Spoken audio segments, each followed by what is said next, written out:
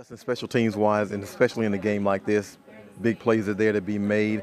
Do you guys feel like there's some areas you needed to clean up from the last game?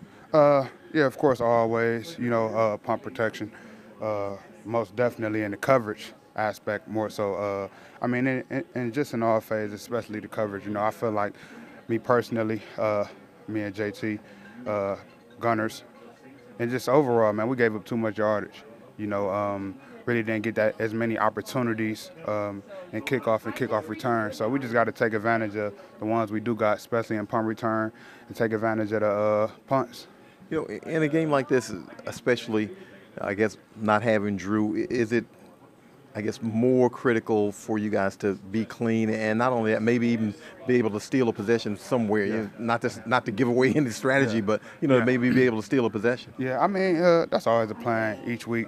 Try to create the best field position we can for the offense or the defense. Definitely, we can steal a possession by creating the takeaway. So you don't have to just do it anyways, and that's always the goal, getting the ball, because that's the most important thing. And we're going against a pretty good returner that I feel like that I've been against. I haven't won against him personally, but I got major respect for him. I was about to say, what do you think about their return game and what they're able to create there? I got respect for Tyler Lockett just by watching this film. This is my first time actually really paying attention to him. He's definitely a playmaker.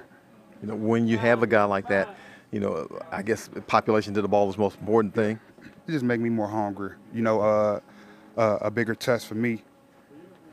It's a great opportunity. Him going against me and me going against him. And our coverages and returns going against each other.